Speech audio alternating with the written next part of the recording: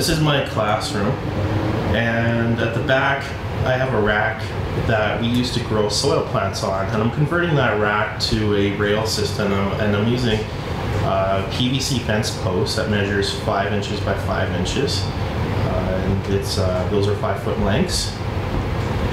It's going to have a total of 60 grow sites. I actually have 72 holes total, but I'm going to be leaving 1 hole open per rail just in case I need to do some cleaning and maintenance.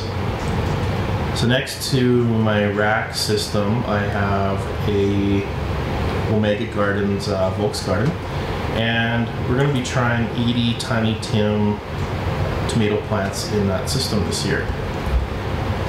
Next to the Volksgarten, I have a grow tent that measures 4 feet wide by 8 feet long. And I'm quite excited about this one. This one's going to be quite the most fascinating project we're going to be working on this year.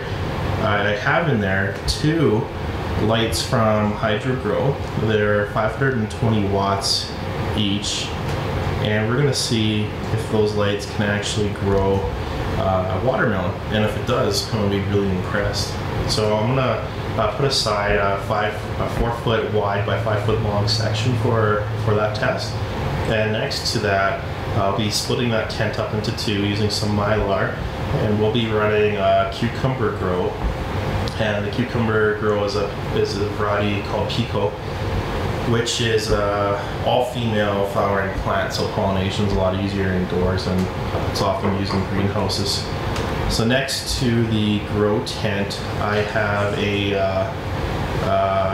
rack that is going to be used as our test rack for testing lights, and then finally I have one more small tent, and that small tent, right now it has my seedlings in it, but once the seedlings are ready for transferring to our other systems, then that's going to be used to test out some other lights and grow some other things.